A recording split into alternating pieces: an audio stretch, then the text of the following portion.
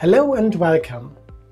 In this tutorial I will show you how to use the Picture Manager in the GridVis Web to provide pictures that you can use in reports and on dashboards, for example.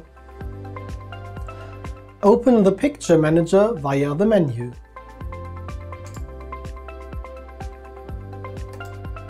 Here you will see all the pictures that are available in the GridVis Web. These pictures are also grouped. To be able to use a new picture, you must first upload the picture to the Picture Manager. The GridVis supports the picture formats PNG, JPEG, GIF and SVG. Select the picture you want to upload.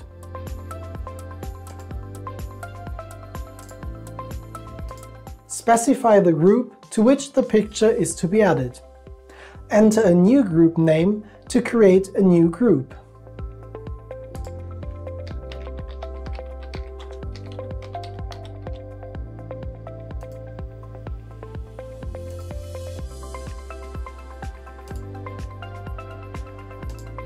The picture is now available. If a picture with the same file name already exists, the file name of the new picture is automatically adapted. Pictures that are used on dashboards or in reports are included in their exports. During import, the system checks whether these pictures already exist in the picture database. Existing pictures are used from the picture database. Non-existent pictures are loaded into the dashboard or report during the import, but are not added to the picture database. You can upload several pictures at the same time. To do this, pack them in a zip archive. Upload the zip archive in the same way as a single picture file.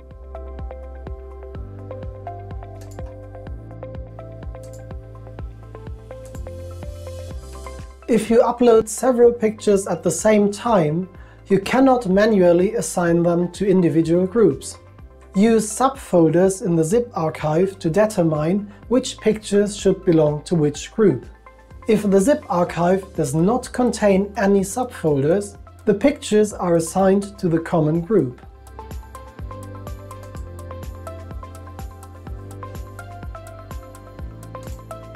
These pictures are located in the zip archive in the Energy subfolder and are now assigned to the group of the same name. Edit a picture to assign it to a different group.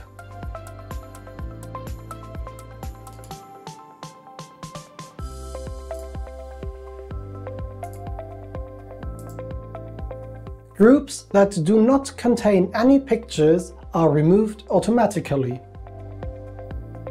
Thank you for your interest in this tutorial. For more information, please visit wiki.janitza.de.